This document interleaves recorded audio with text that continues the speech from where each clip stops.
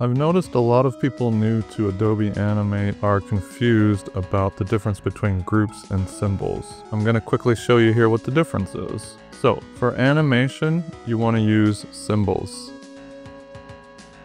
Groups are for drawings. Well, first off, you can see that by default, symbols have this blue outline and groups have this kind of greenish outline.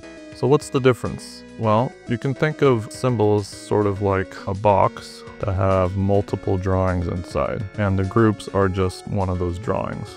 So for example, if you go into a symbol, it has its own timeline. So I can add multiple keyframes in here. I can draw frame 2, frame 3, frame 4, yada yada yada. And if I open up my frame picker tool with my symbol selected, I can set my frame to whatever drawing I want.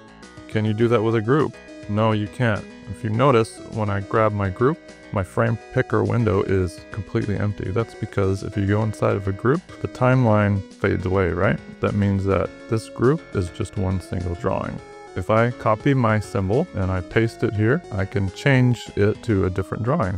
These two symbols are the same symbol. So if I go in here and I add something different to this one, the same thing will be added to this one. So everything you do to one happens to the other one.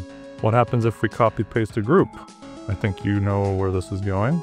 If I change something in this one, you will notice that nothing changed in the original. That's because groups are just their own thing. So when would you want to use groups?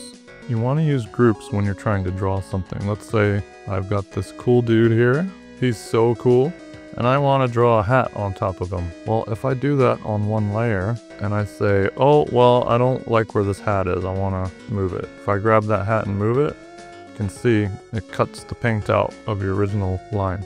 The reason it does that is because Animate treats all brush strokes as one layer. The way that you would solve that is you would group the drawing of your dude and then draw a hat on top. Now you can move stuff around, and you could even group up the hat and move it around wherever you want. However, these are just drawings, so you wouldn't be able to animate these. I'll show you an example. Let's say I have this group on this frame, and on frame 10, I'll copy that group and paste it here. So what's going to happen when I try to add a tween? It's going to tell you it cannot be tweened because you do not have symbols.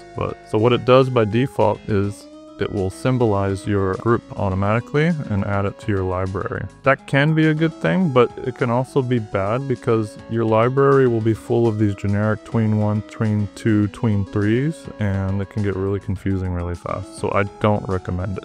So let's go back. If I want to animate our friend here, I'm going to want to symbolize him first, and you can name it whatever you want. Now, if I make a new keyframe, copy it, put him over here, let's rotate him a little bit, and then we tween it. You can see I don't get a pop-up, and it just tweens, which is great. Hope that was helpful. I know a lot of people new to Animate, that sort of throws them off, groups versus symbols, but it's really simple once you break it down.